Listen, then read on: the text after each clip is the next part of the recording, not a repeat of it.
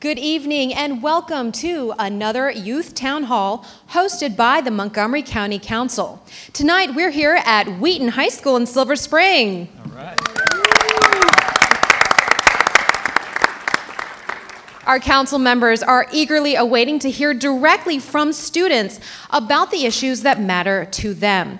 If you're watching from home, you can still participate by using our social media hashtags MoCo Youth and My Voice Matters. We're on Instagram, Snapchat, and Twitter. Our handle is @MoCo Council Maryland. Tonight's format is going to be a question and answer, so if you have a question, please raise your hand. I, along with my colleague Lillian Mass, who will be on that side of the room, will be fielding your questions. Please be patient as we do try to get to all the questions as time will allow. Well, without further ado, let me hand it over to our Council President, Nancy Navarro, to kick off tonight's event. Good evening, everybody. Buenas noches. It is really a pleasure to be here with you at Wheaton High School. I actually represent this area, District 4, and this particular school was one of my top priorities back in 2013, and I am so excited to be back here. Really, truly, it is an amazing facility. This year, we've hosted 2 town halls. We had one in Clarksburg, and then this one here in Wheaton, because we wanted to make sure that it would be geographically accessible to all residents of the county. It is really an amazing opportunity to hear from you. I want to remind you, of course, that the County Council is the body that is in charge of passing all the laws. We are in charge of also adopting the final budget for all government services, and we make all the land use decisions. While we do not make policy for the school system, I know that in these town hall meetings, there's always a lot of questions about our schools and education, and so we'll do everything possible to answer those, but if not, we're taking notes and we'll make sure that our Board of Education can answer those questions. I will also say that our colleague Tom Hucker is right now at the East County Budget Forum that the county executive is hosting, so he's not here this evening, but I know that Jill Orman-Faust from his office is here somewhere. There she is, and she'll be taking notes for him as well. I also want to tell you that, as it was mentioned, this is a question answer, this is a dialogue. I'm going to ask my colleagues to keep the answers brief, and I will only turn to 2 at a time because we want to have enough time to hear from you. And I think it's only fair that we spend most of the time hearing about what are your questions, etc. I know that we have interpretation services as well para aquellas personas que necesitan servicio de interpretación. Tenemos, yo sé, equipo, así que también pueden hablar con Lillian Mass para recibir ese tipo de apoyo.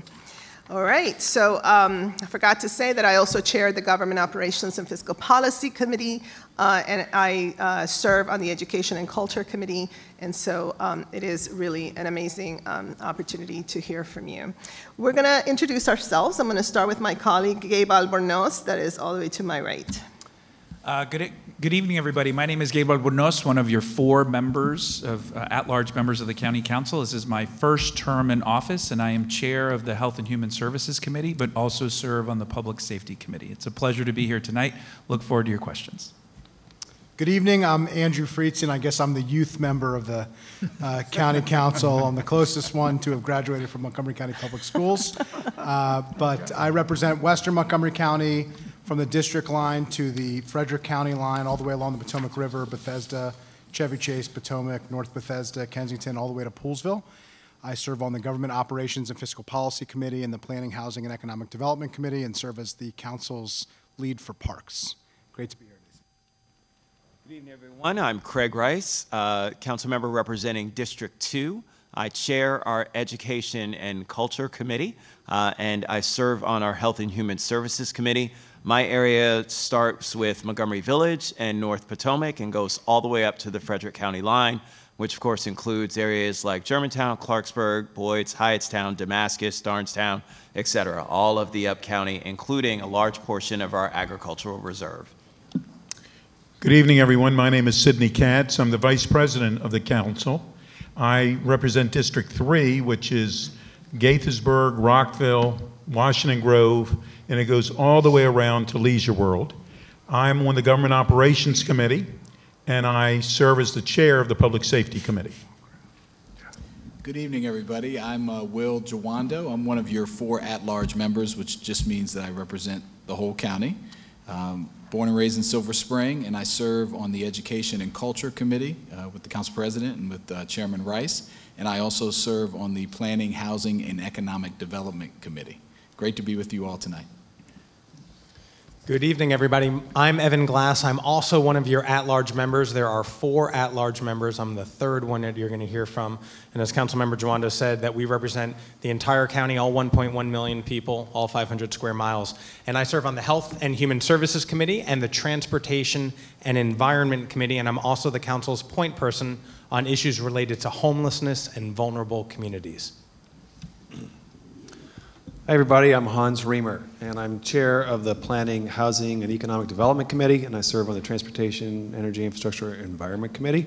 I'm one of the 4 at-large members of the council. Been on the council, I'm in my 9th year, starting my 3rd term. I've got a few pieces of legislation before the council that you might be interested in. One is a ban on flavor vaping products being delivered to retailers. Another is a policing advisory commission that's intended to promote community policing. So I'll look forward to talking about those issues and others tonight. Thanks for being here. All right, we can begin. All right, let's start with our first question here. He will also be using an interpreter. Good night, my name is Daniel. I'm 9th grader, and my question is, how can the county support the students who have to work to support their families? How can the county help students that have to work to help their families financially? Okay, I'm going to turn it to Councilmember Rice, who is the chair of the Education Committee. So thank you very much for that question. And actually, there's a great movement that's going on within our schools. And it started by this group that was put together called the Kerwin Commission. And the Kerwin Commission was designed to revamp education in the state of Maryland and make it more effective for all students. One of the things that we realized is that many students do have to work to support their families and are also looking for career pathways immediately once they leave school. Understanding that if they went to college, that would continue to not allow them to directly support their families. So what we're doing is we're actually allowing students, if these Kerwin Commission recommendations are approved by the General Assembly, to start career pathways in 10th grade.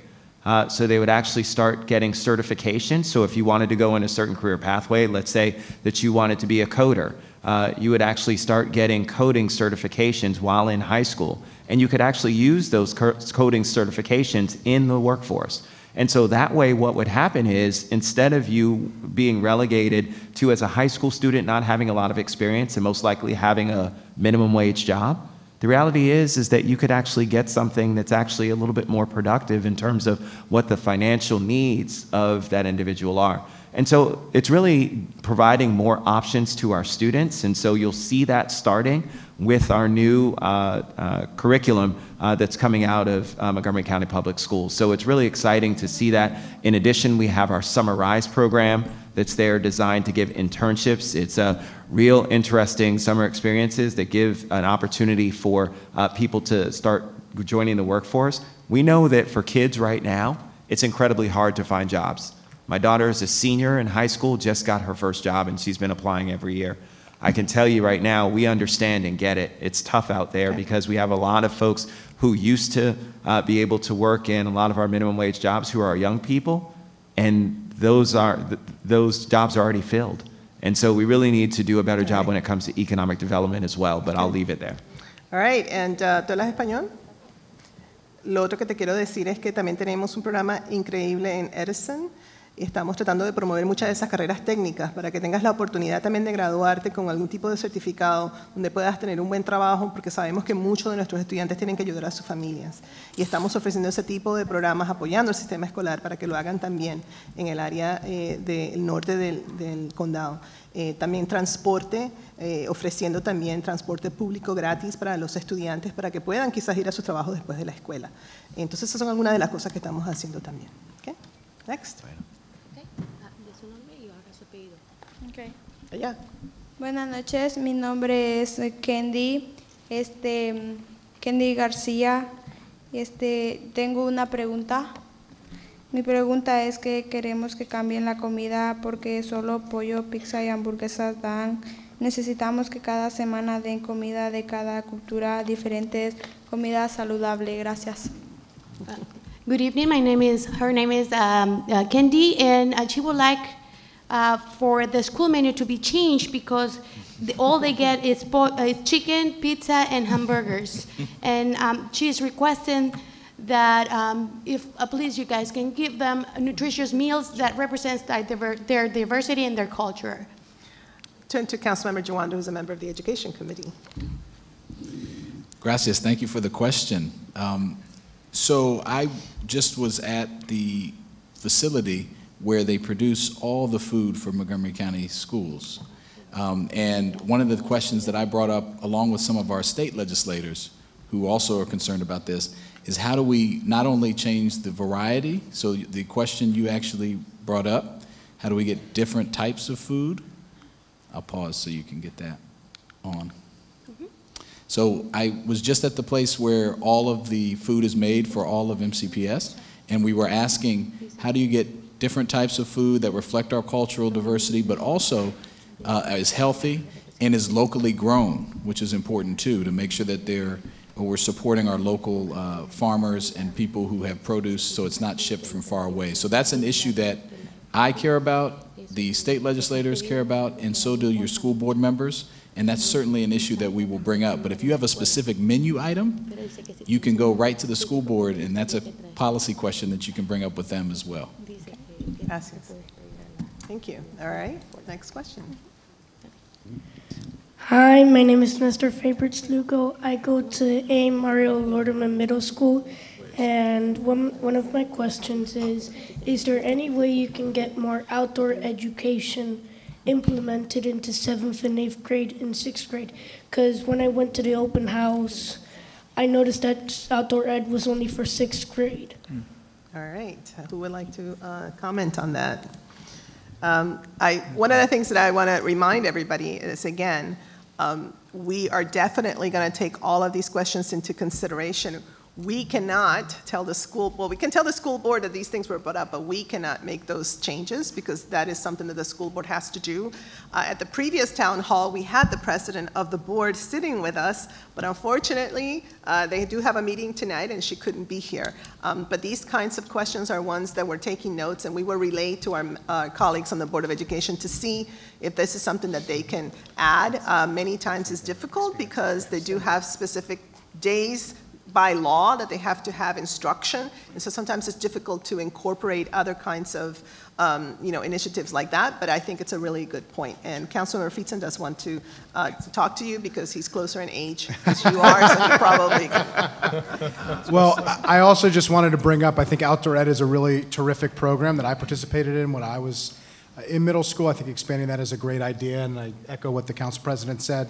But we're also working really hard on the council to increase the number of outdoor recreational opportunities. There are public places. The council president led the effort, and we just opened the new Wheaton Library, which has a park as a key component of that, which is a terrific facility. But we're looking at parks and open spaces and recreational opportunities that are outdoors because we understand how important they are to have places where you can go that are safe, that are healthy, that can help you meet friends in a place where you feel comfortable. And so we'll continue to work on that. We fought really hard during the budget to make sure that we funded it in a way that kept up with the needs, and we'll continue to make sure that we're providing those opportunities for you and for your friends and for your families. Councilmember Riemann. At the risk of sounding a little bit like a parent, check out scouting if you haven't. There are a lot of programs. He is a scout. He is a scout. Oh, I couldn't see your uniform. All right. Yes. You're in your scout uniform. Go, see? Well, you're getting all the outdoor education that you can possibly take, I think. So have fun. Good suggestion. There you go. All right. Hey, that was a pretty good suggestion. That was a pretty good suggestion. And he took it right away. He did. became a scout. Very well. Just like that. Yeah, amazing. Getting results here. Next question. Yes. Good afternoon. My name is Genesis Valle. I am a 9th grader and I attend Montgomery Blair High School. I feel very passionate about the issue I will speak about today because at my past middle school, I only hung out with Borgers, and as a minority student, I would get picked on, or I would get told racial slurs, I would get made fun of because of the fact that we were foreigners. And oh shit. It's okay, you're doing great. And a minority student, which is why my question is, Está bien. You're doing You're doing great.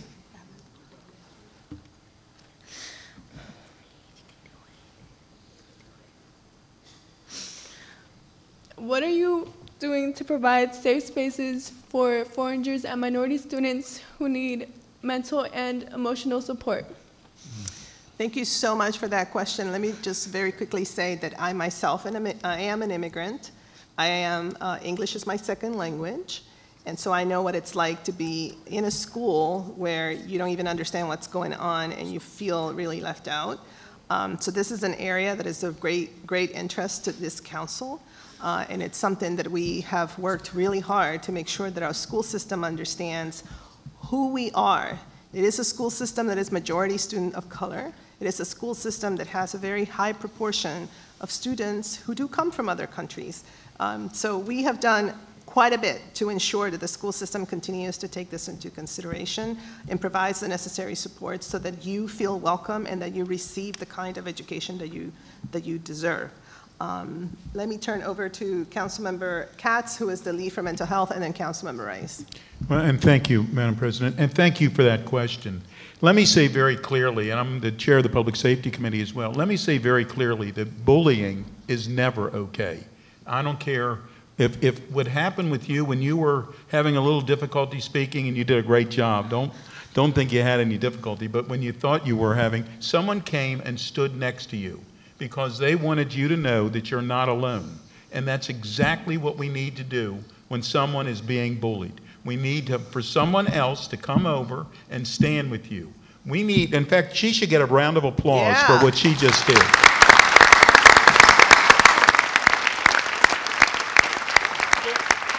Bullies are much more afraid than they are tough, I can tell you. And I also want to say that we have school resource officers. We have a police officer here this evening with us. We have school resource officers. Go to someone who's an adult in your school. Do not keep this a secret.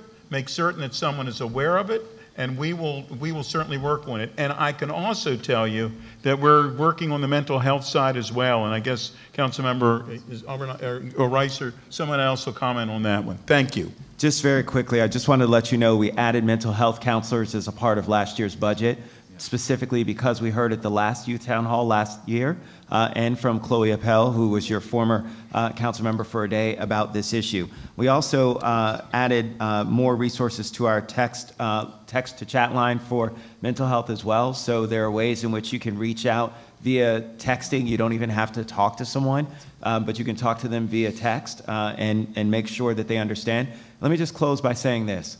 Bullying is illegal. Let me just be very clear with you. Bullying is illegal. How do I know? I wrote the law. In the state of Maryland, it is illegal to bully. So make sure that you let your administrators know, and if they're not doing what they need to in terms of protecting you, call our offices. Don't worry, we'll go down there and have a conversation with them. There you go. Yep. All right. All right, here's our next question. Okay. Hi, I am Jerusalem, and I go to John F. Kennedy High School. I attend to this program called Liberty's Promise. It's a program that they help immigrants with their education and college and things like that. And so my question was, how can you guys help us with this kind of programs? Sure. So I know that everybody is really excited about Liberty's Promise. I can't help myself but just very quickly say that it is an amazing program, and the council has supported Liberty's Promise. I will also say that one of the graduates of Liberty's Promise is actually the National Latino Outreach Director for a current presidential candidate. And this is somebody from Kennedy High School, Jonathan J. Green, I'm just giving him a shout out, who started with Liberty's Promise, and look where he is. So it is an extraordinary program. Let me turn it over to Councilmember Albornoz, who chairs the HHS committee. Thank you, Madam President. Jerusalem, thank you for that comment. I am also very familiar with Liberty's Promise and had the opportunity last school year to come and speak to a group of remarkable students at Northwest High School. And I hope to come out and speak to students at Liberty's Promise before. But just to connect the dots, what Genesis was talking about before, Liberty's Promise is Exhibit A of the kind of program and supports that really make a difference in providing a safe space for our immigrant youth and to come together and talk about challenges that they're facing and talk about opportunities before them. And so this council and past councils have been extraordinarily supportive of programs like this, and I think you'll find that there will be a lot more support moving forward as well. Yes. Next. Hi, I'm Shalom Aivi. I'm a senior at Montgomery Blair High School. My question today is, how can schools inform students or students in general, like upcoming freshmen, about career building programs like Edison and dual enrollment? I'm currently in Edison, and I joined like for fun with my friend, and without that program really helped me like to know what I want to do in the future. And my question is like, how can schools help inform other students so they can have the same opportunity I had? Okay, Councilmember Jawando and then Councilmember Reamer. Thank you for the question, and I'm excited that you're at Edison. What program are you in? I am in Academy of Health Professions Year 2. All right, awesome, awesome.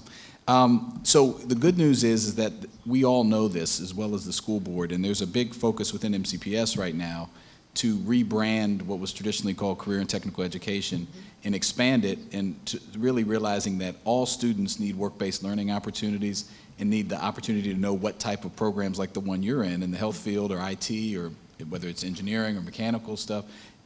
There's a ton of programs and it's not widely known. And actually, though, you can, in some of them, you can do dual enrollment and get college credit. So the school system is rebranding that and is trying to push that out more. We on the council are very supportive of those efforts. Councilmember Rice mentioned Summer Rise, which I had the honor of working on and helping to create about 3 years ago. That's a summer program for work-based learning opportunities. We're also working on the Fed committee, as I'm sure Councilmember Reamer will say, about how do we add different opportunities at our incubators and with our pipeline and career pipelines to give opportunities for young people. That's something I'm particularly passionate about. So it's going to be part of our whole economic development strategy. So you'll be hearing more about that, but you can spread the gospel like you did tonight and keep telling your fellow students too, because the word of mouth is really important on that too. Councilmember Reamer. Yeah, you asked the right question. You know, how can we raise awareness among the students about the opportunities that exist? I think that's a real challenge that we need to do a better job with, starting with students at younger ages. And it's not only helping students understand the opportunities that exist in MCPS, like the academy programs, like the CTE programs, but it's also about career pathways and career opportunities in general. You know, show of hands, how many of the students here have ever had a presentation about, for example, jobs in the biotechnology sector in Montgomery County? Show of hands. Like, hold them high if you could so I can see, because I can't see too well. So I see a few, you know, I see a few hands. But, you know, I would love for that to be everyone. I mean, you know, everyone should know that there are thousands of jobs in this region and that they are available to kids who are PhDs, but also not. You can just have a 2-year technical degree and there's employment opportunities. So it really is at every level. And we need to get to the point where everyone knows what those opportunities are. Thank you. Thank you. Our next question. I'm Jack McAuliffe. I go to Wheaton High School. My question is, it's about school start times and how they relate to sleep deprivation. Sleep deprivation is a chronic problem among high school students, and chronic sleep deprivation is detrimental to adolescent brain development. A recent literature review of 38 reports found that later school start times, reduced tardies and absences, improved overall grades of students in the main classes being math, English, science, and history. It reduced rates of depression and anxiety, and it decreased the number of auto accidents teens were involved in. Based on this and evidence like it, California passed a law making all schools start at 8:30 or later. As one of the country's best school systems, why aren't we making decisions based on the evidence? Thank you for that question. I know that the school board has taken this issue up. It had made some changes. I think you're referring, which is a good question, perhaps the state needs to start working on this issue. And it's something obviously that we could relate to the school board and also talk to them about. Of course, there are a lot of logistics that go into it, but I think that the evidence is very clear and we should not just stop because of logistical issues. Councilmember Rice, anything you'd like to add? Sure. I just want to say that there are a lot of complicated issues that go along with this because we have 3 tiers of our school system. We have our high school students, we have our middle school students, and elementary school students. And so what happens is the later we start our high school times, the later we then start middle and elementary school. And part of the concern is that we don't want our elementary school children, some of who are walking, like we see what is happening when we have daylight savings time, to be walking late in the evening as well. So there are safety challenges that are also involved in this. It's logistical. It's not something that prohibits us from addressing this from the issues that you're talking about. It is the reason why the school board did make the decision that it did and actually shifted the time later.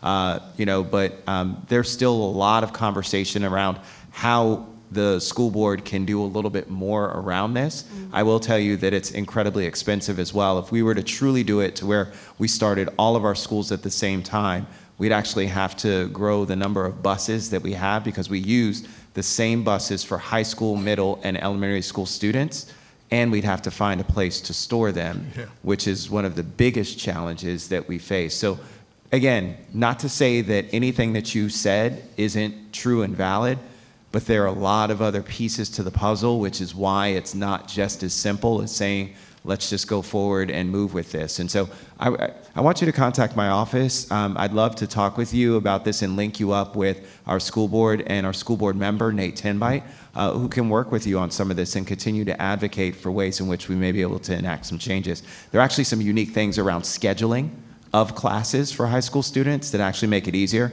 If you had homeroom first and had a chance to warm up your brain and relax for a bit before you actually start in some of the classes, and some people have done some of those things. So please get with me afterwards.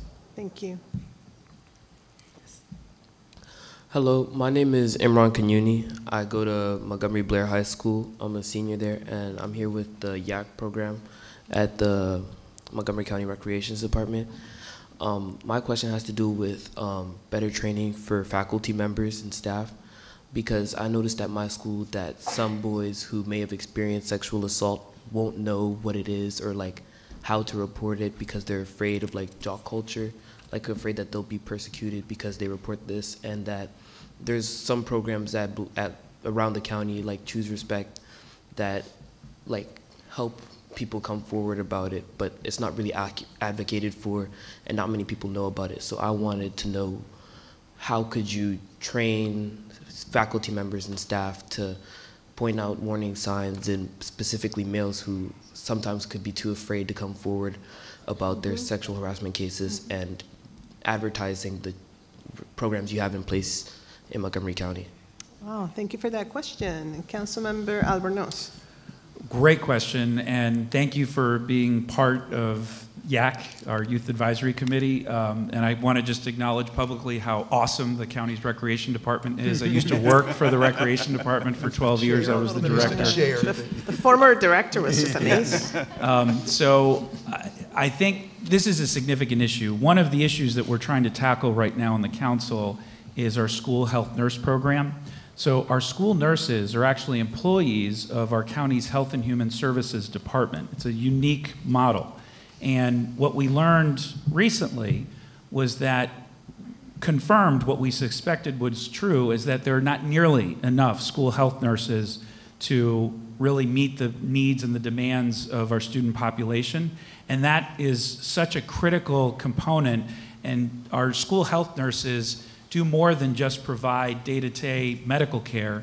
They are often the first line of defense when it comes to mental health issues. They often have to make referrals. And we as a council are committed to and have actually sent a letter over to the county executive requesting more funding be placed in the budget so we can enhance more staff support. And as you heard earlier from my colleague, Councilmember Rice, we are also working aggressively to add more counselors within schools as well. But even beyond that, I think there is training for all staff at all levels that needs to take place because you never know whom a student will be comfortable reaching out to.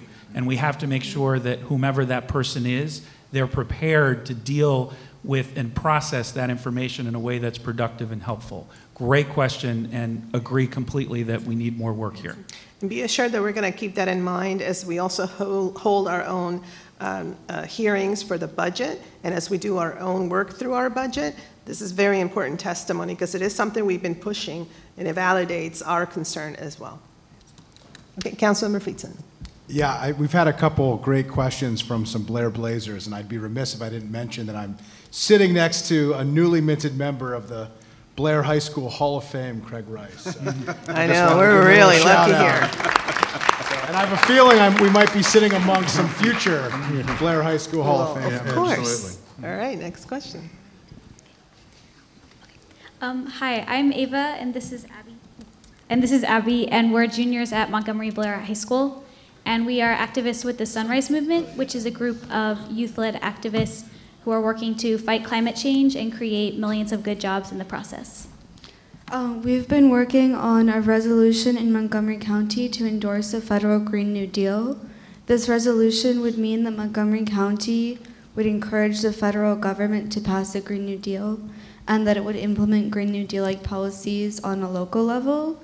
It would be a really amazing chance for the county to lead the nation in showing what it looks like to fight the climate crisis in a just and equitable way. So I'm hoping to hear from all of the council members on whether you would be willing to support this resolution. Okay, let me turn over to Councilmember Glass and then Councilmember Reamer. Ava and Abby, it's good to see you again. I enjoyed our conversation when you came to the council. And let me just ask everybody here, who has been to the council before?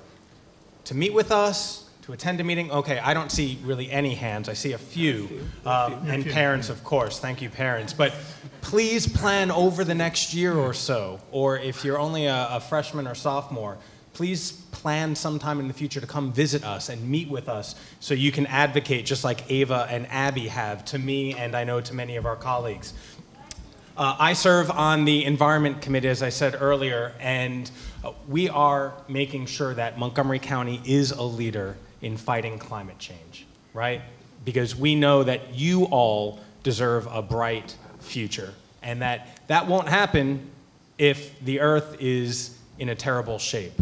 And so while there are policies that I'll say the current president, is dismantling at the national level or at the international level, we're doing a lot here right now. We are working on making sure that our bus fleet is electric, and I know that my colleague, Councilmember Reamer, will probably talk about that. But we're also doing a lot more with composting and recycling and making sure that our buildings are energy efficient.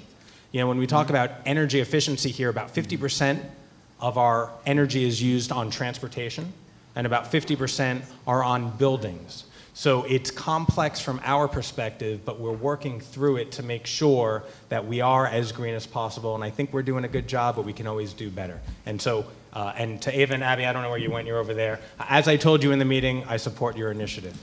Okay, Councilmember Reamer. Thank you for the question. I appreciate your activism.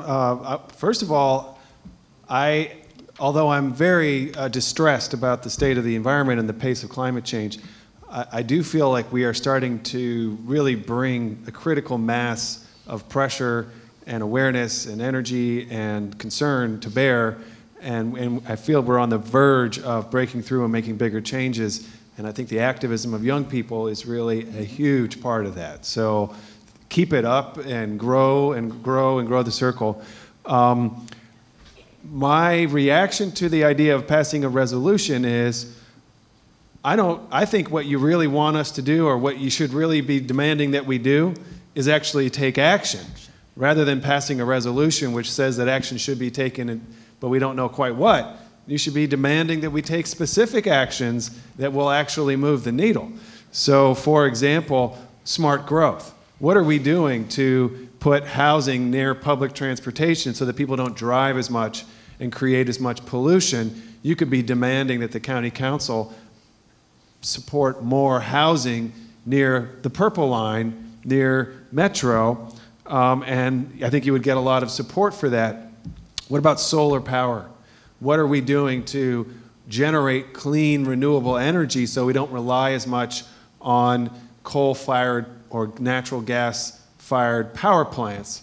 There are very specific measures that we could take to make solar a bigger part of our local energy production, whether that's solar panels on the roofs of schools or other government buildings, or solar panels in the farmland parts of the community where land is cheap and it is really affordable to deploy. So there's a lot of changes that we need to take. I don't think we have time for resolutions. I think we need to go to action. So that's my challenge back to you. Focus us on a couple of actions and demand that we make progress on them. Thank you. Okay. Thank you. Next question. All right, what's the next question? Over here. Okay, my name is Luke Karen. I'm a student climate activist with Fridays for Future and a junior at Northwood High School. So, as a cyclist, I bike to school every day because it is much healthier for the environment than riding a car. In thanks for my actions, most days I ride to school breathing in everybody else's exhaust, and often the exhaust from county utility vehicles and school buses that sometimes leave me choking for multiple seconds after they pass me on the road. Furthermore, mirroring this anecdote, Montgomery County is in the 90th percentile of all counties and cities across the U.S. in terms of air pollution. Given this, what is the county currently doing to tackle the problem of air pollution, and specifically that? And given my anecdote, and your personal opinion, what do you believe can be done better, and do you think you can be doing better? I'll start us off. Great question. You know, the local air pollution, a lot of it is from vehicles. You know, regional air pollution, a lot of it is from power plants. So we can do things to affect both of those. The county government operations are 100% carbon neutral, so all the power that we buy to run county buildings, not school buildings, are from clean, renewable energy. But locally, we need to do a lot more to promote alternative modes of transportation. I think we're making some progress. It's amazing to see the investment in Metro, you know, the Purple Line that's coming in. But at the same time, we've got to do a lot more. Electric vehicle charging infrastructure so that can become ubiquitous, more bus service. We did expand the bus service a bit this year with the Kids Ride Free program, but on the other hand, we actually had to cut a few bus lines because we just didn't have resources to offset the cuts that the county executive had proposed. The bike infrastructure is a big piece of this. If you look in DC, the amount of biking that is now part of the transportation network is like 500 times what it was 10 years ago. And a lot of that is just, it's a cultural change, but it's also because of infrastructure. So if you are in downtown Silver Spring right now, you'll see a protected bike lane loop that we're trying to complete. And we have that idea in the works for Bethesda and Wheaton and White Flint. But we need to bring that to every urban area in the county so that biking can really be a safe alternative for more people.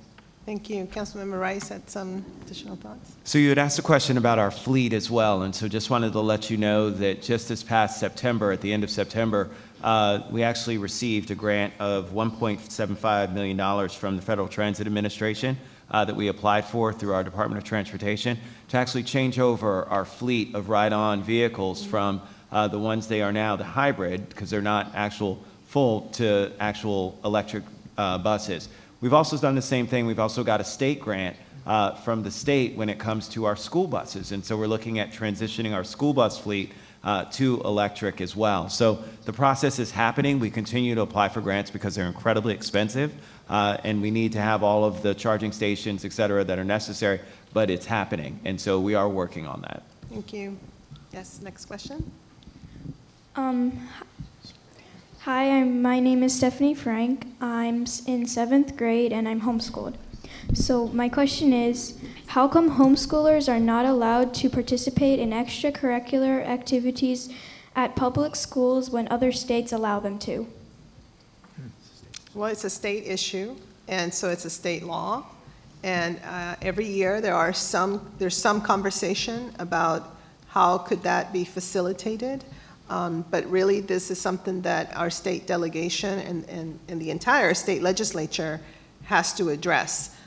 It is not something that we as council members can change, but we have had conversations about how could we allow some either homeschooling or even private schools to utilize some of those kinds of public school amenities. So it's something that will continue to be discussed, but it's not something that the county council can change. Buenas noches, mi nombre es Cristina Lara. Mi pregunta, yo represento Sligo México. Mi pregunta es que qué programas tienen para que nosotros podamos aprender más rápido el inglés, ya que con nosotros se queda una maestra después de la escuela repitiendo lo que nos dieron durante todo el día, la clase, y nosotros necesitamos un programa o que mejoren las clases de ISOL para que nosotros podamos aprender mucho más rápido el inglés. Entonces, okay. Can I translate for her? Good evening, my name is Rosa Lara, and I would like to ask you what programs do you have so we can learn English faster? We have a teacher that stays late every day trying to teach us all the things that we were learning in school during the day. And so we would like to know how can you improve the current programs, ESOL classes, so they can learn faster. Okay, thank you. So, nosotros estamos haciendo todo lo posible. Nosotros estamos haciendo todo lo posible para añadir recursos al sistema escolar para que puedan ofrecerle mejores clases de inglés y también programas. Y entonces eso es algo que estamos repitiendo. Pero tenemos un número muy alto de estudiantes que están recibiendo clases de inglés. Y yo sé que todos los años la Junta de Educación está viendo cómo añadir personal para que pueda entonces ofrecer mucho más apoyo. And so every year we do have this conversation with our school board about how can they strengthen our ESOL program to provide better opportunities and enhanced opportunities for students to not just be tracked into ESOL, but to be able to acquire English proficiency so they can move forward with their education. So we are going to continue to work with our school board to see what other kinds of programs there are. For example, they have dual language schools now that has been really useful because then students can learn English faster, but then students who are English speaker can, for example, learn Spanish and then be bilingual, which is an amazing asset to have. So there are some innovative things that we're exploring to assist those students who are not English speakers. Yes. Just really quickly, I also just wanted to let you know that the current commission recommendations call for additional funding from the state to beef up our English language learner programs within all of our schools in the state of Maryland. So please encourage folks to support the current commission recommendations that will do just what you're asking and provide money from the state to help. Thank you. Okay, next. Hi, my name is Izzy. I'm in 6th grade and I go to Benjamin Banneker Middle School. My question is, based on our gender, why are we getting separated from different activities, especially if you're trans? What if you want to join a boys program and a girl wants to join a boys program and a boy wants to join a girls program? Why can we not do that? That is a great question that I think we will relay to our members of the school board. I know that there has been a lot of awareness and also education around how can we make sure that all of our students are accommodated and can participate and also can be incorporated and included in all kinds of activities and ensure that, you know, regardless of how you identify, that you see yourself, you know, included. So this is a very interesting point that you bring up, and I think that is something that we can definitely have a discussion with the school board to see if they can look at their policies and see how they can be a bit more integrated. Yes, Councilmember Reamer. I just wanted to say I'm so glad that Scouts has finally opened up so that girls and boys can serve together. I think that is a fantastic step forward, and I am so thrilled to see that there are some girls who are here in Scouting. I really share your sentiment. I think that kids ought to be able to participate in the program as they identify, and I don't know if that is what is allowed in MCPS, but that's something we should look into. Thank you. Yes. Hello, my name is Chloe Kuhns, and I am a 6th grader at Sligo Middle School. I participate in Reg Extra program. My question is, why do teachers yell at kids and get kicked out of class?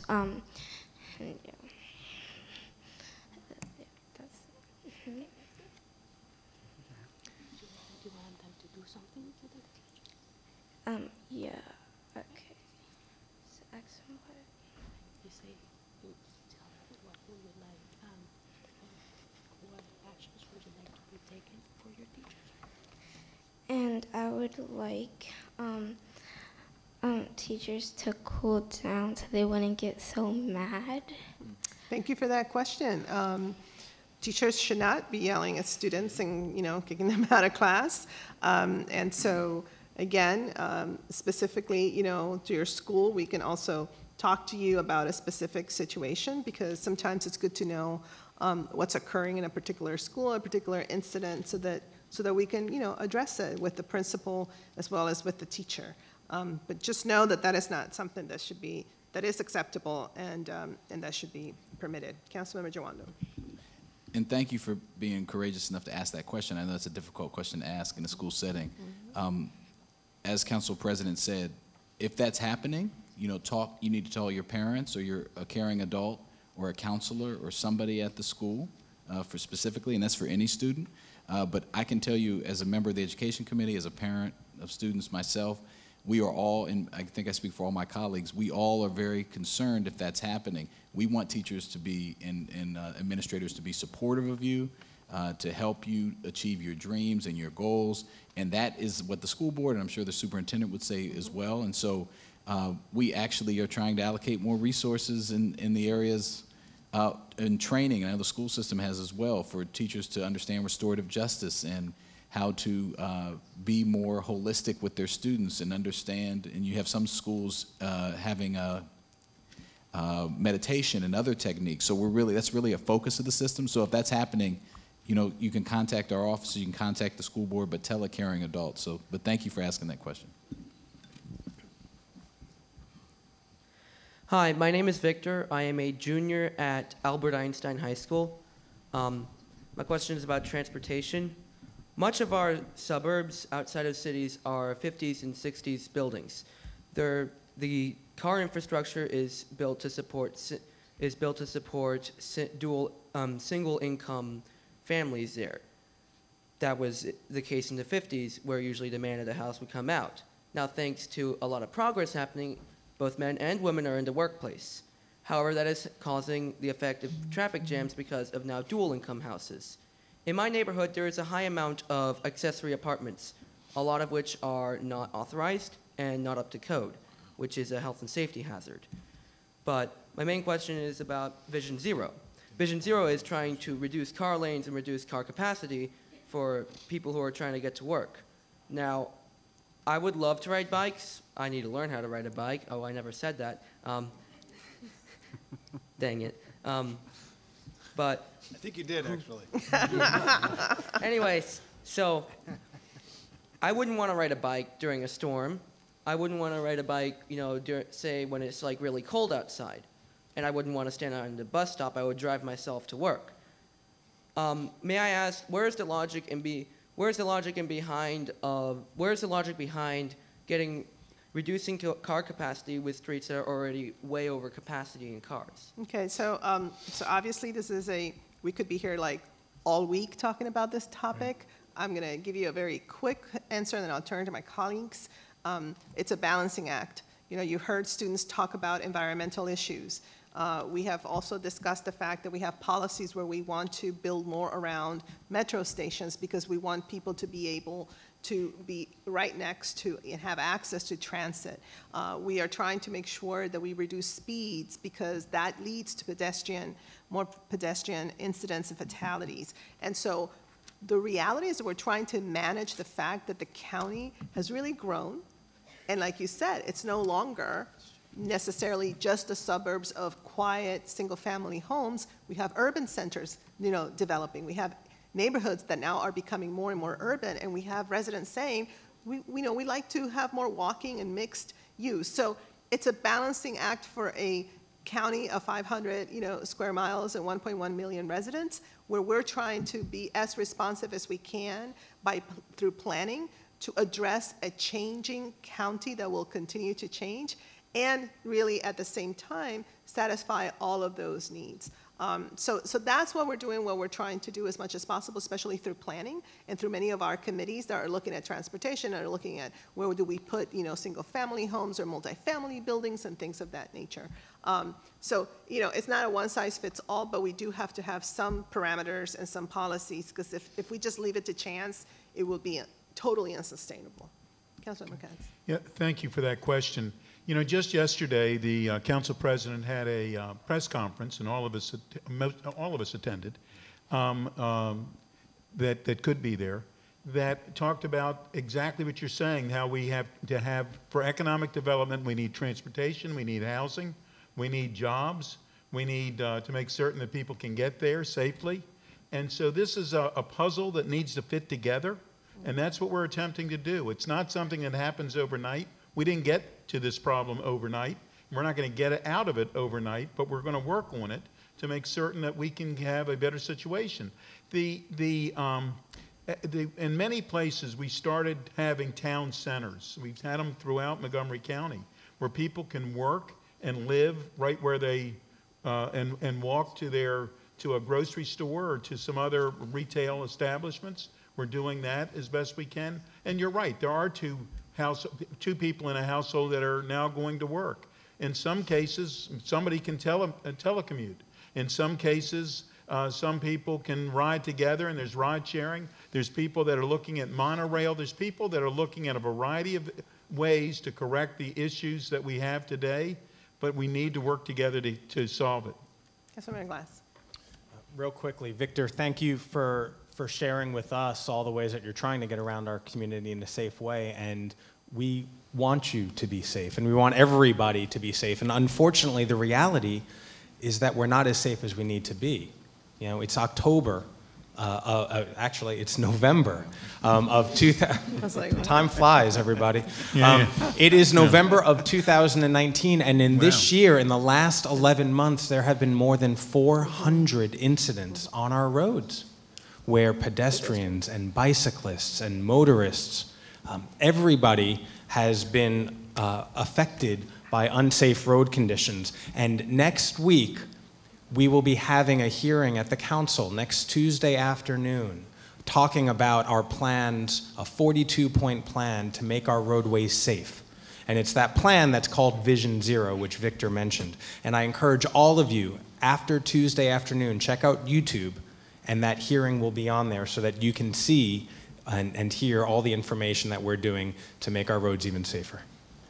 Okay, very quickly. Very quickly. The amount of traffic on our roads is not from people walking and biking. It's from more and more people driving. And that trend is totally unsustainable.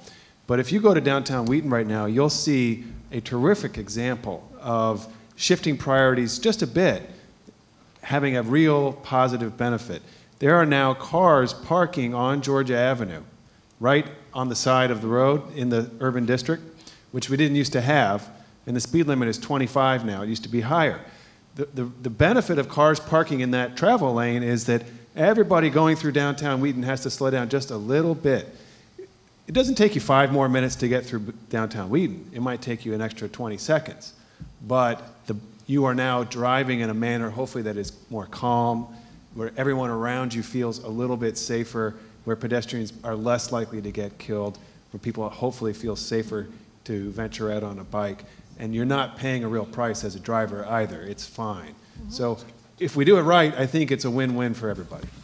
All right. Next question. Hello, my name is Simone Keenan, and I'm an 8th grader at Eastern Middle School. Over the 3 years I've been at Eastern Middle School, I've grown increasingly concerned about the state of the infrastructure at the place. For example, just last week we had 2 bathrooms that had a sewage backup. And we also, up until about a month ago, we didn't have a ceiling in the girls' bathroom in our cafeteria. And then I look around these sort of schools that have been renovated, and I'm wondering, how do you decide which schools get renovations and rebuilds? And how are you working to make sure that every school with different sorts of people get equal access to materials? So first I want to acknowledge that Delegate Emily Shetty is here from District 18.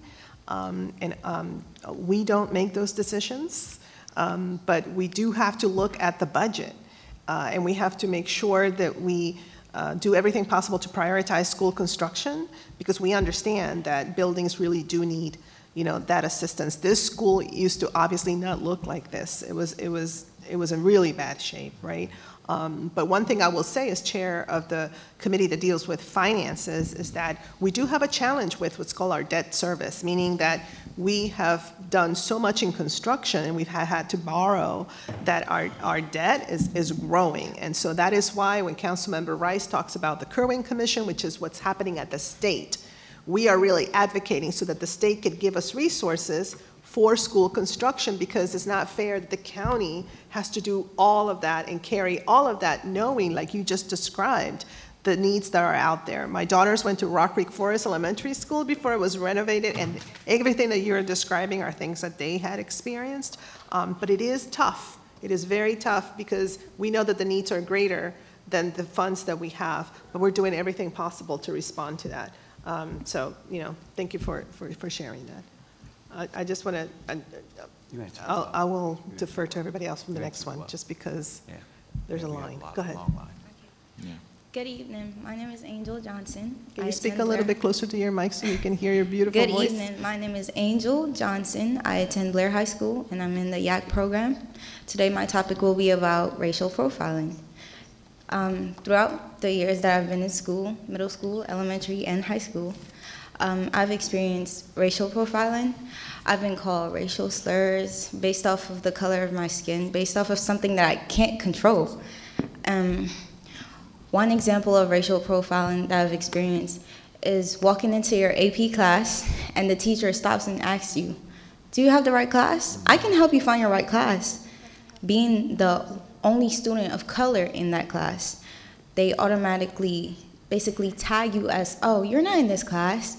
So my question today for you guys is, how can you decline the percentage of racial profiling in schools? Thank you for that very powerful question. Councilmember Jawando. Thank you for the question. I'm sorry you had to ask it.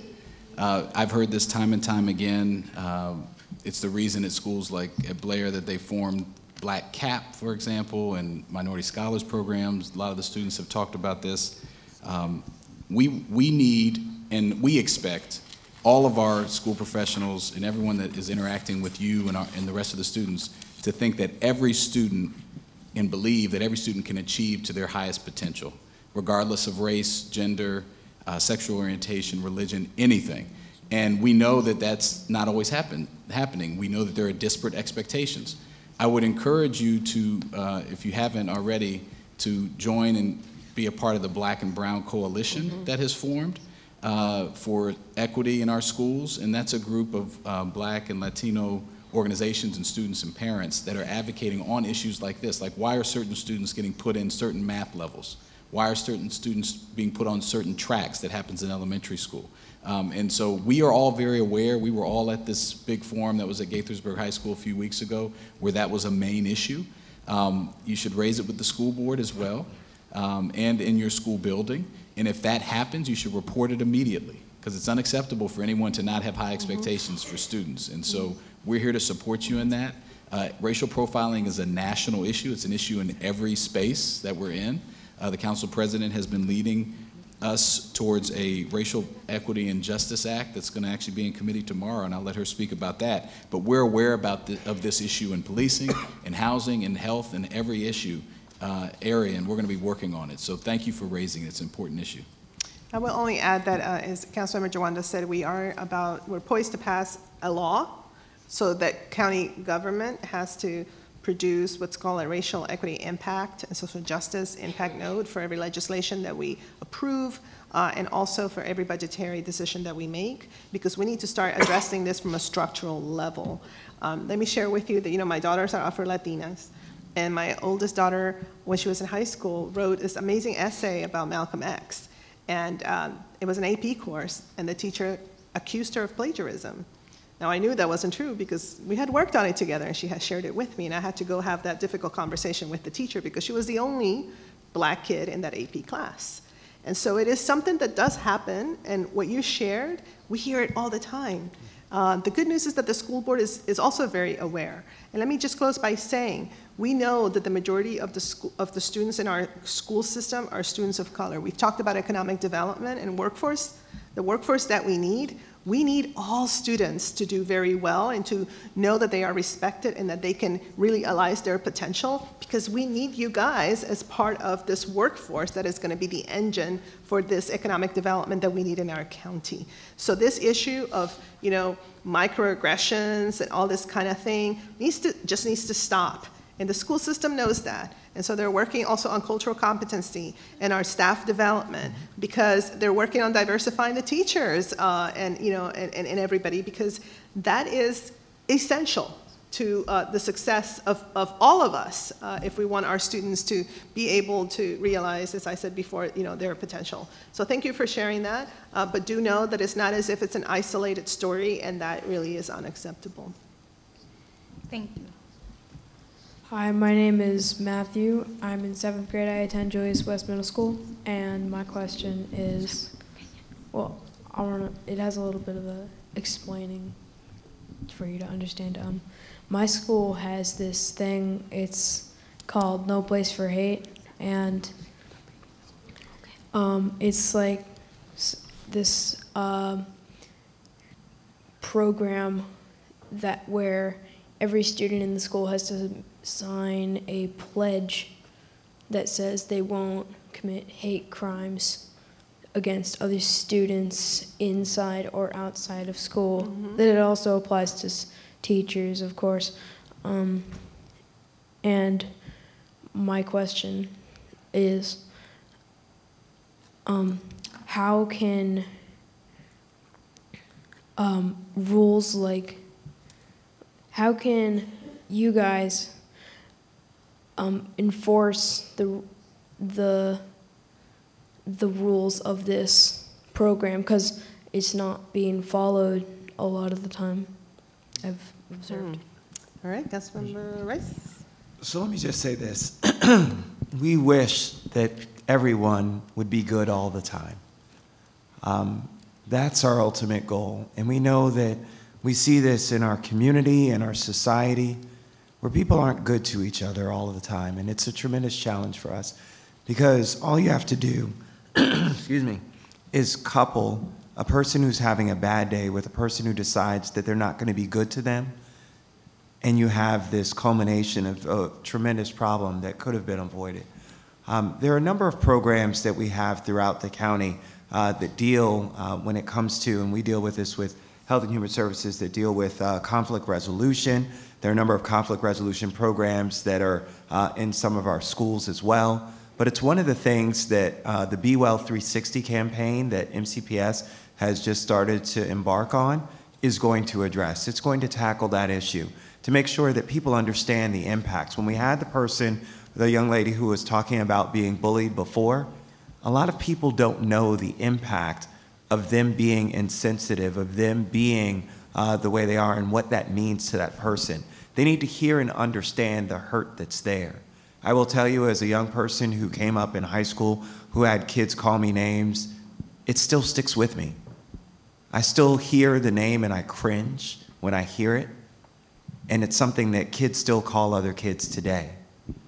These are the kinds of things that, again, we won't be able to eliminate unless people understand what it does to people and how it impacts them and how it hurts them. And so that Be Well 360 campaign is educating people about that. So our school system is working on that very issue to make sure that health and wellness is not just about on the outside, but on the inside as well. So thank you for that. Thank you.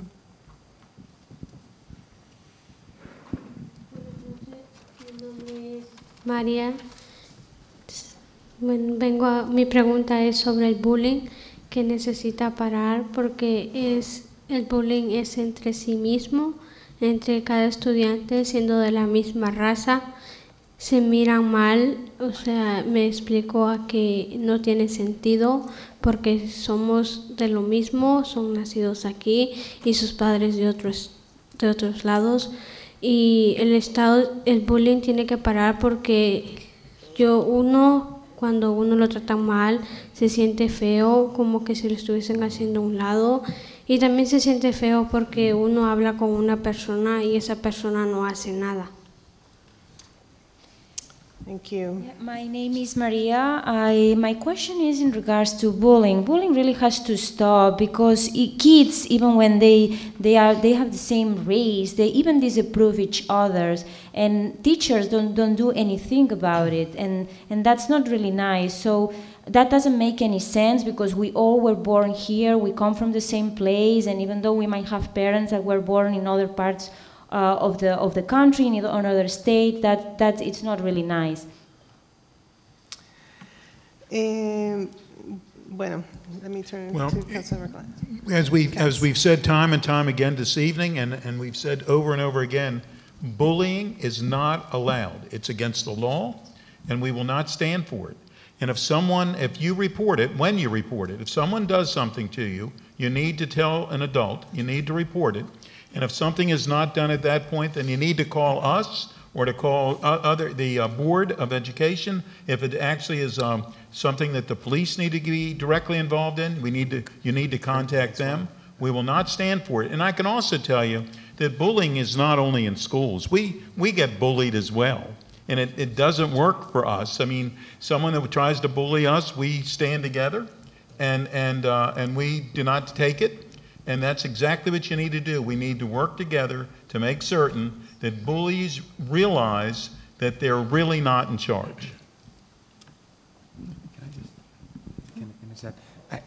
I just want to add one thing for anyone else who's concerned about bullying. You need to report it.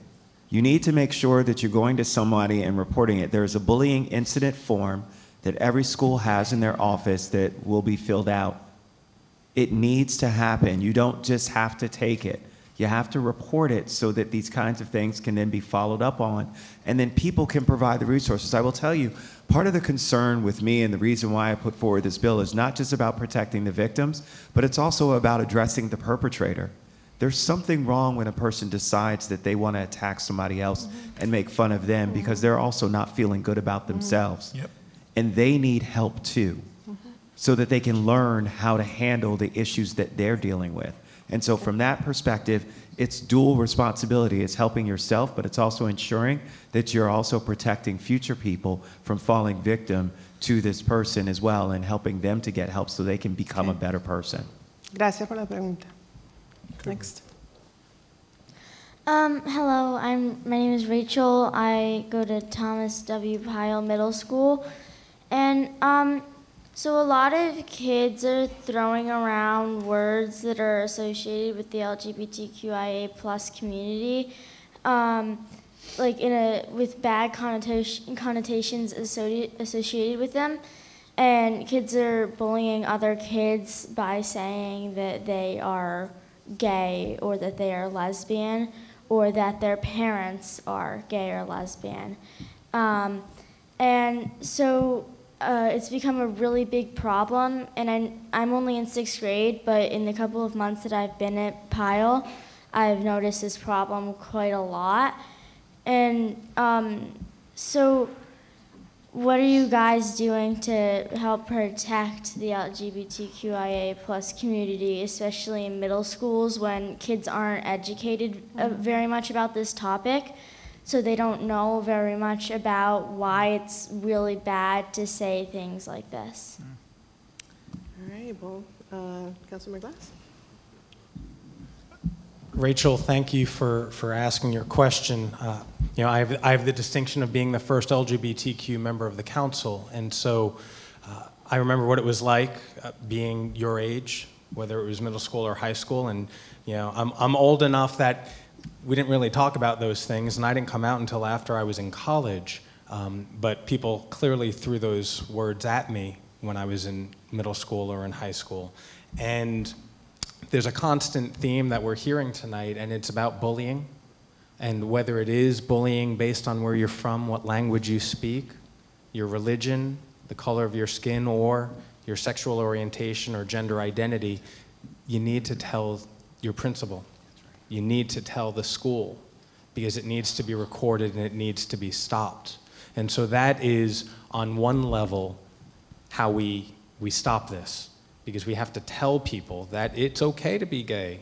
It's okay to be whomever you are and however you identify. Mm-hmm. And I know that all of us here on the county council, and I know that, I'm going to say, nearly every elected official in the county supports everyone's ability to be who they are, because we are a loving place. Mm-hmm. And sometimes people need to be educated. Sometimes people need to be told they're wrong, and that's usually where the principal comes in or a parent comes in. But it's also why we have Pride Month here, which I helped organize during the month of June, making sure that everyone feels that they can celebrate, and whether you're LGBTQI+ or anything else, that there's a place for you in this loving, diverse community. And so if you have any other questions, please follow up with me on social media, and I open that invitation for anybody who might not even feel comfortable asking the question, but you can find me on social media. Let me just add that I also, when I was a member of the Board of Education, that's when we were taking on the curriculum, where we were addressing a lot of these issues, and there was a lot of pushback. And I recall, you know, being the president of the board and raising my hand to support all these changes in curriculum. But I also just want to commend you for that question, and I think that, I think I speak for all my colleagues, that we will be having, you know, some conversations with our board, and we will be definitely, through budget, be thinking a lot about everything that has been shared here, because I'll be honest with you, it's disheartening to me to hear all of these amazing, amazing young people, one after the other, come and talk about all this bullying and all of these issues happening in our school system when we are such an extraordinary, diverse community. And it's just, you know, it's sad that it's still occurring. And so we have got to put that at the top of the agenda, and whether it is all these issues around, you know, mental health and how do we strengthen a lot of these resources, or whether it's professional development, and also just, you know, curriculum for our students, we've got to do something, because this is definitely, again, something that, you know, it wasn't that different the last town hall that we had. So it's definitely, you know, widespread. I do want to turn to Councilmember Reamer, who hasn't spoken for a little while. Go ahead. I just want to add, my colleagues have made great points. You know, it's tough to hear that how common it is, but the only thing that is truly going to move that needle is when we all stand up to it every time it happens. And as parents, we have to educate our kids on what's right and wrong, and we have to constantly educate them about that, you know, that ways of thinking that actually sort of support bullying, like, oh, look at that kid is a jock, or that kid is a nerd. Like, you got to educate young people from the very earliest age that that's not an appropriate way to think about people. But then as students, you have got to do the courageous thing every time it happens and stand up for your friend or your classmate. And I think we all know we're learning in the schools from a young age now how to deal with bullying. I see it in my kids in the elementary school. They're learning these techniques that we didn't have when I was a kid. When I was a kid, it was, too bad. Now you actually have ways to think about it and how to respond. But every little act of courage that one of you shows, standing up for another kid, is just building and building and building. And it's going to change this over time. And so we can do our part, but you have to keep doing your part and do it better and more and stronger every day. Because every time you intervene, you're reducing the amount of bullying in this world, and you're going to reduce the amount of bullying that we have tomorrow and the year after that. Good. Next question. Hello, my name is Franklin. I'm in 11th grade, and I go here to Wheaton. And I've seen that most students don't know how to use credit cards, debit cards, or how to do taxes, or save money, or how to spend their money. Many students doesn't know that. So being realistic, the classes we take really doesn't teach us none of that. So, but I mean, we learn stuff, but I mean, it doesn't help us the students, on things, in real life. I think we should get some kind of resource to learn these things, because these days we can't compete with technology we have. We need some kind of help for us to survive out there. So my question is, what are some programs or classes we get in school to learn all of this kind of stuff? Yeah, Councilor Wheaton.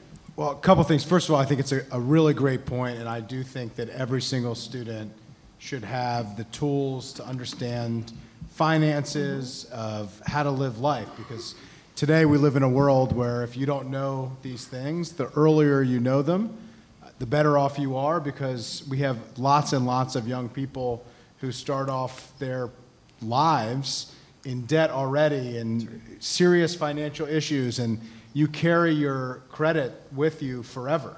It's like your fingerprint. And that can affect whether you can buy a house, it can affect whether you can purchase a car, whether you can get access to certain jobs. People don't realize this, but the number one reason why people don't get federal jobs, federal clearance, is not because of any other reason than they don't have high enough credit. Their finances aren't in order.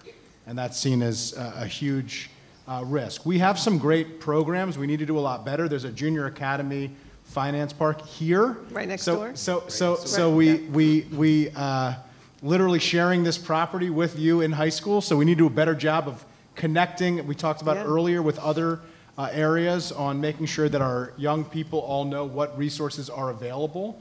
And we need to do a much better job of that, working with the school system as elected leaders to make sure that not only we're providing resources, but we're connecting people to those resources, making you aware of those resources. I also worked at the state level to try to get financial education as a requirement, as part of the curriculum in every school. There was some pushback on that, of what that could potentially crowd out in terms of other things in the curriculum. I continue to believe that everybody should have that. It should be part of our curriculum, but we need to continue to make sure that not only are we providing you with those tools that you need in order to live your everyday life, but that we make sure that we're connecting you to those tools, to making sure that you know what's available.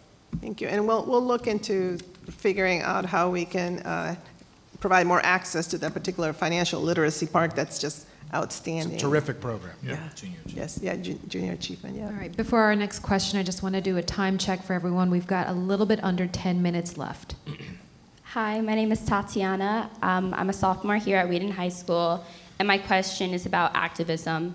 I know that every single student here is an activist for something that they care about, whether it be anything that you can imagine, from climate change to caring about local gun laws or gun laws overall. And my question is, I know so many students that want to speak out against what they believe in, speak for what they believe in, and yet as students we feel punished for that, because we can't leave the school building, or if we don't go to school to activate for what we believe in, advocate, then we don't get excused from assignments. We can't redo tests.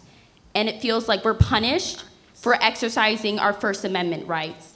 And I want to know, what you as the council board members can do to help us students who care about these issues so much, that we want to tell people how we feel.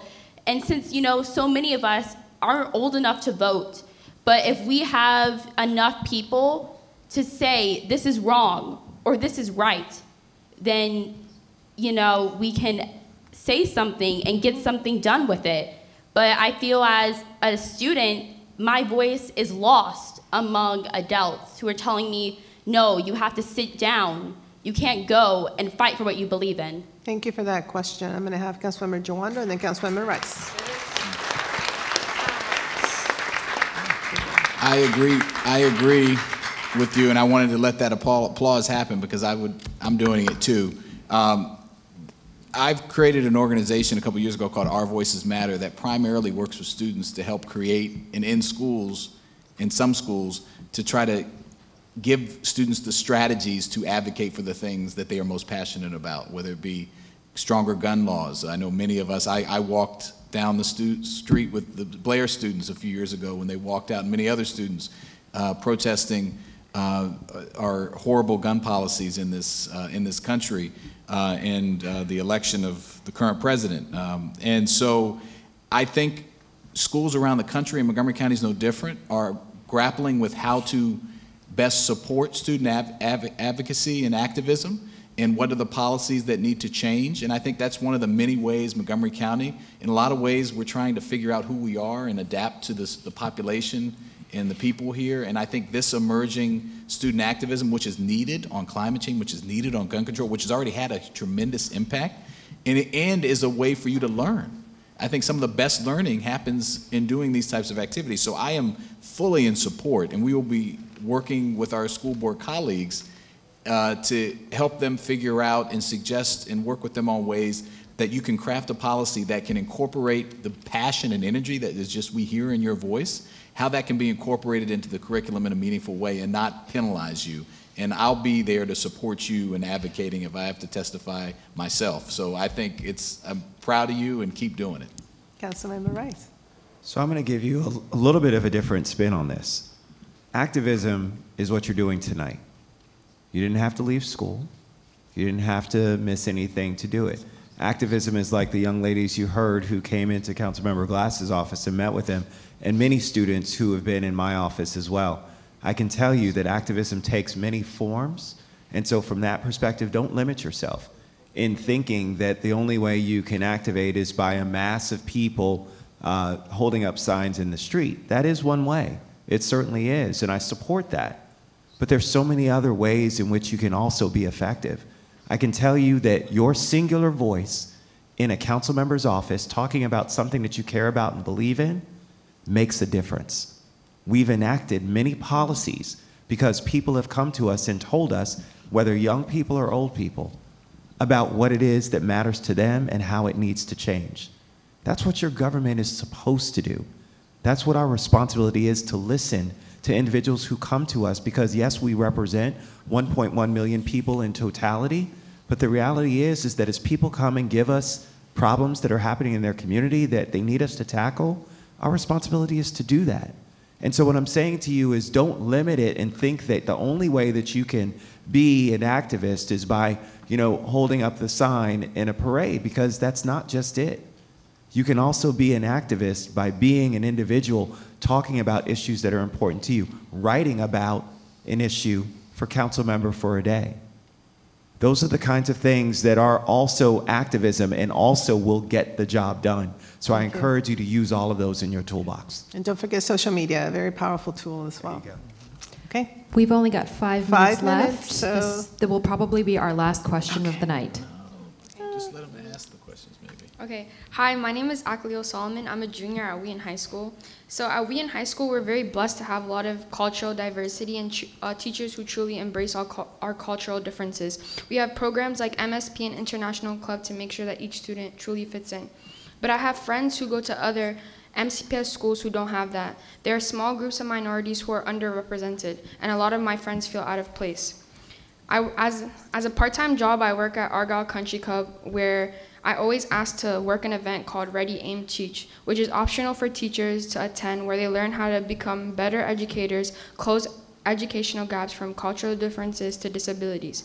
I feel like requiring teachers from all over Montgomery County to go to programs like this will really help problems like the ones I've presented and my peers have presented. What do you guys think? Well, first of all, thank you for coming. Thank you for sharing that. I think it's, a best practice. So we'll definitely take that into consideration. And as we said before, we do have here also some of these handles. Please, if you don't get your question in, just, tweet at us, send us an email, etc. And especially those good news stories that can be best practices. We'd love to hear from that as well, because it's not just about things that are not working, but also things that are working that we can scale up or replicate. So send us more information about that. We're always interested in what's working from your perspective. Okay? Thank you. Thank you. All right. Let's try to get as many in as possible because this time is almost running out. Next question. Hello, my name is Wilson Osman, and I'm at Sligo Middle School, and I'm a 6th grader. And my question for you is, how can you change materials at Montgomery County Public Schools, especially headphones? It can cause stress for teachers, like when it gets tangled and the earbuds break, and it can prevent students from watching educational videos. I didn't quite hear the question very well. Lilian, ¿puedes repetir? About how your can we best? change materials at Montgomery? Yeah. Okay, so what we're going to do is let everybody ask the question. We're going to write it down and quickly so everybody can get their question in. Okay, well, my question is that at one of my classes, there's some people that don't understand English, and there's no translator, and then, yeah, I feel like they get left out because they don't understand the class. And what school are you in? Sligo Middle School. Sligo. Okay, well, taking notes. Thank you. We'll follow up on that. Next question. He was waiting over there, so we're going to take him here. Hello. Good evening. My name is Josiah Altschuler, and I'm a junior at Wheaton High School. The day after the Parkland shooting on February 14, 2018, a student at Clarksburg High School brought a loaded pistol into school.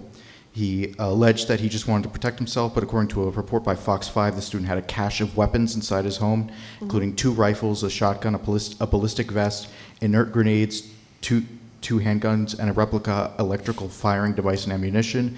They continue that prosecutors had the student... What's the question, please? We do know, we know the background of that issue. What is your question?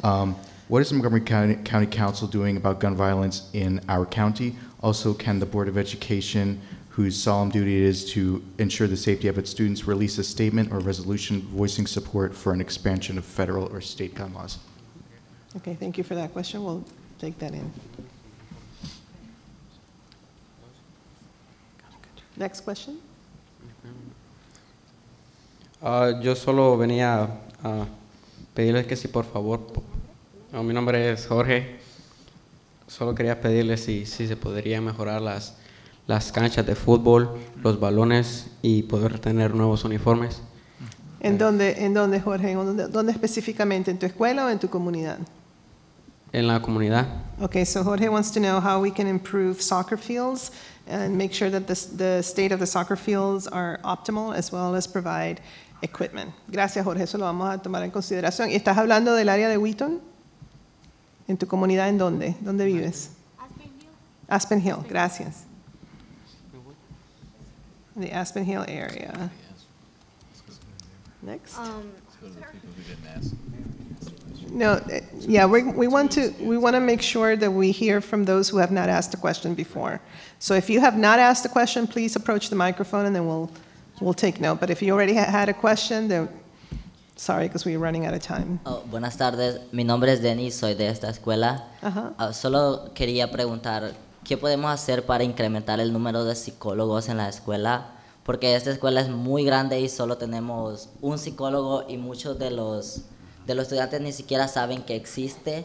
Tenemos el Wellness Center, pero aparte de las 27 escuelas del condado, solo hay 3 Wellness Centers. ¿Qué podemos hacer para incrementar eso? Gracias. So Dennis wants to know what we can do to add more school psychologists, and also, yes, and also the wellness centers that we only have 3. I'm just going to do a real quick shout out to the county council because we were the ones who pushed the funding for the wellness center here and the ones elsewhere. We're going to continue to push and push so we can have as many wellness centers as possible. Muchas gracias, Denise, por tu pregunta. Okay, number 6. My name is Elena, and I go to Tacoma Park Middle School. And I was wondering why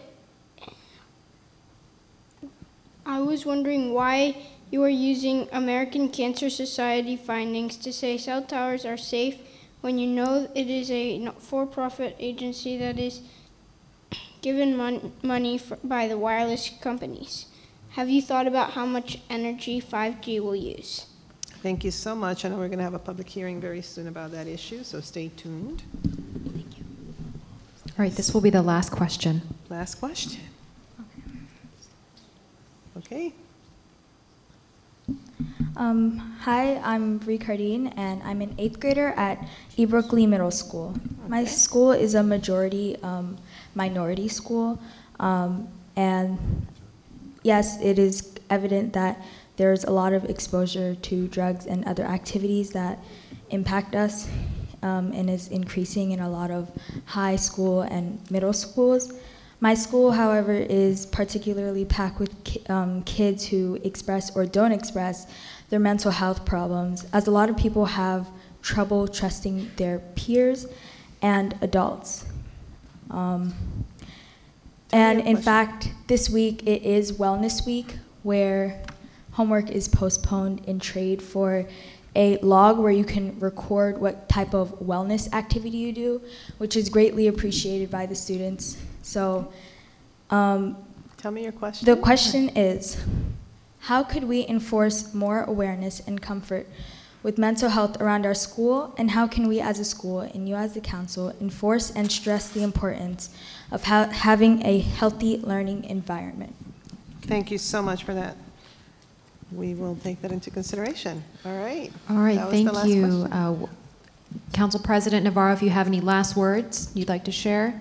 Well, I just really want to thank everybody for coming over, coming out tonight, expressing your views. It is so true that activism takes a lot of different forms, so please stay in touch.